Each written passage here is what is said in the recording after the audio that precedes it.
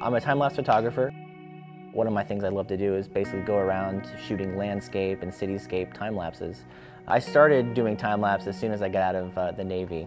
I put together a little video package, threw it up on Vimeo, and then I got a call from David Fincher talking about a new project, and that project turned out to be House of Cards. And then from there, it was just making magic.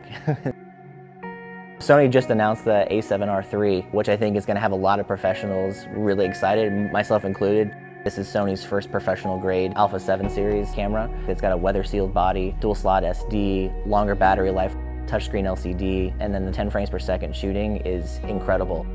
I was very fortunate enough to be able to get my hands on the new a7R III and go to New Zealand. Let me just tell you, I was so excited to get out there and use the camera, and we were able to capture some incredible sweeping vistas of the landscape. The scenery is just so beautiful out there, and it really lends itself to high-resolution cameras.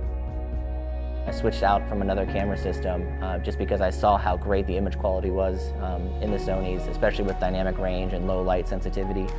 When it comes to time-lapse photography, you want to be able to have both of those elements to be able to pull out the shadows and the midtones and the highlights. And Sony had all of that. It's just been a dream come true in the time-lapse world.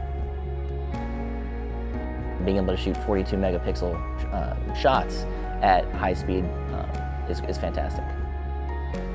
I think a bigger battery is important for someone who shoots time-lapse, just for the fact that you want to be able to shoot longer periods of times. And with this, we were shooting over 2 days and 3 to 4 shots, which would be about 2,200 to 3,000 frames, which is fantastic.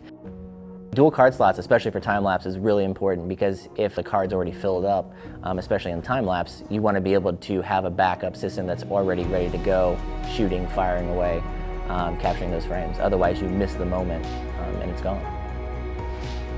Using the a7R III out in New Zealand, it was really a robust system to use, especially with our time-lapse setup. We were using a 6-foot slider with a motion control head, so it allowed us to do 3-axis motion control moves. It's not just for time-lapse photography, it's also for video and photo together. My overall experience with the a7R III has been phenomenal. The image quality that came off of it was astounding. It was super sharp, the colors were amazing, and it was very easy to use.